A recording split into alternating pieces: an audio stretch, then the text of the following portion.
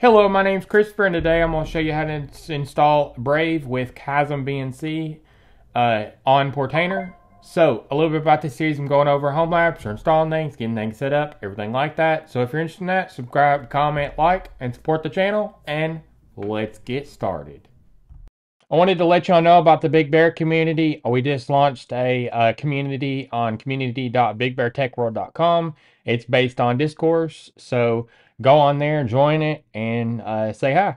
So, let's get back to your registered programming.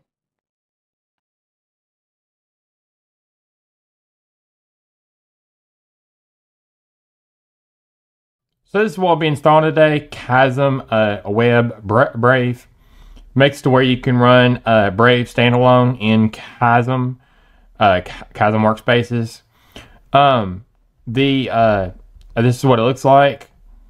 And the environment variables down here, the launch URL, and then the standalone deployment means that you don't have to have the full Kasm to run it. And the user is Kasm user, and we'll need that. And the password on mine is going to be Portainer.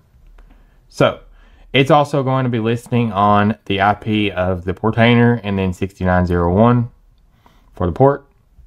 So that's what will be installed today.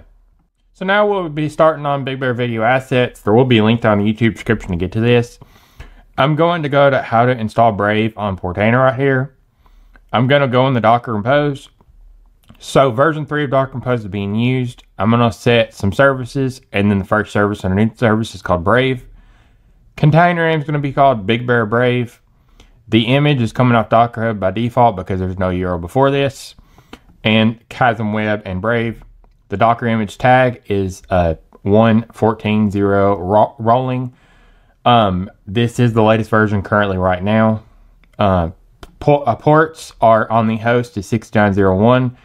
This is on the host, and this is on the container. If this does collide with another port on your host, you can change it to like 6902. On the container port, do not change this. Environment variable. So the password to log into the VNC is Portainer. The user is Kasm user right here. The launch URL, the first URL that comes up inside the browser will be community.bigbeartechworld.com. And then the shared memory size is 512 megabytes. So I'm going to go ahead and copy raw file.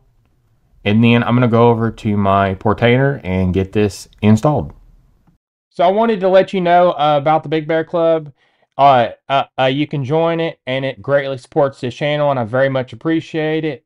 So if you'd like to join the Big Bear Club, you can go down the YouTube description and go to my Ko-Fi link and join it from there. So let's get back to registered programming. So now I'm going to start on my Portainer. I'm going to go into local stacks and then add stack up here. And then I'm going to give a stack name of Brave stack. And then Portainer stacks are using Docker Compose underneath. So I'm going to come down to the web editor. I'm going to paste in the Docker Compose that I explained over in Big Bear Video Assets. And then once you do that, you'll scroll down to deploy the stack. And then it's going to download a Docker image from the registry, get it extracted, and get it up with Docker Compose underneath. So it could take a little bit to actually download the image.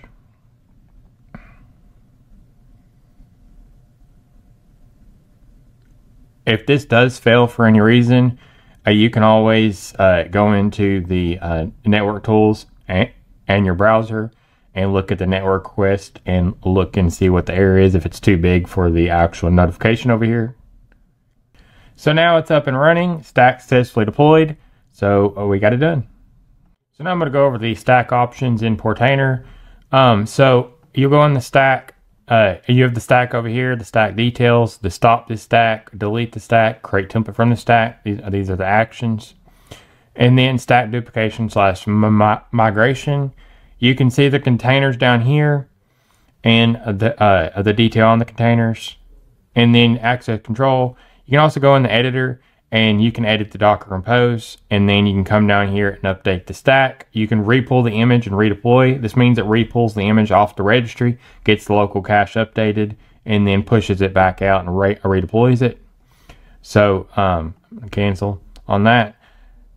So that's a little bit about the stack options in Portainer. So now I'm going to go over the container options in Portainer. If you're in your stack, you can see your containers down here.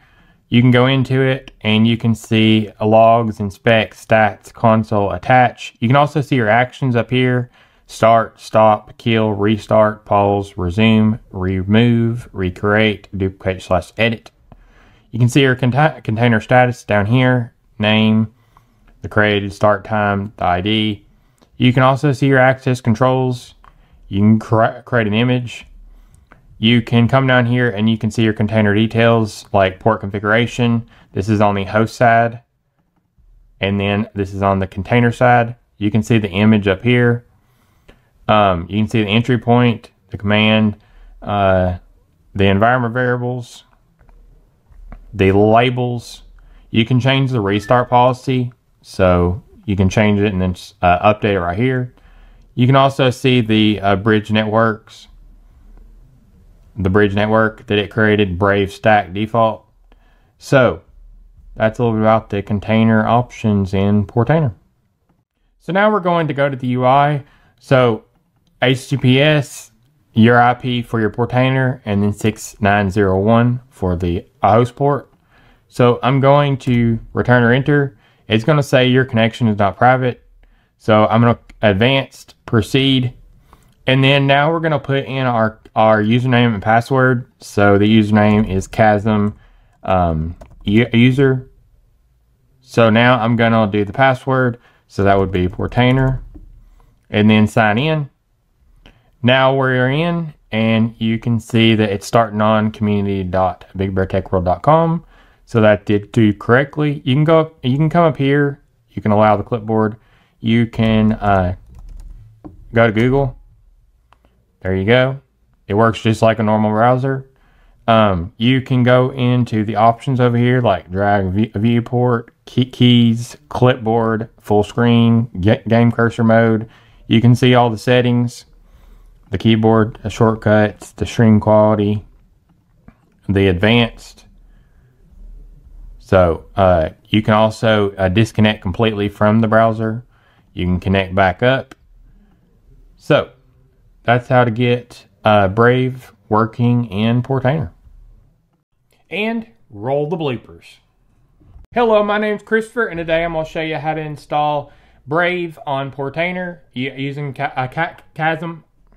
So I just went over everything to install Brave on So I hope you enjoyed the bloopers, and if you did, make a comment down below and let me know if you want me to do some more of them at the end of the videos from now on. So videoing's not easy, and I want to show, I guess, the behind the scenes parts. So stay tuned for more. So I just went over everything to install Brave on Portainer. So if you like this tutorial, subscribe, comment, like, and support the channel. And if you have any video suggestions or you need community support, you can go down to the Big Bear community and join our forum. There's a link in the YouTube description. So stay tuned for more.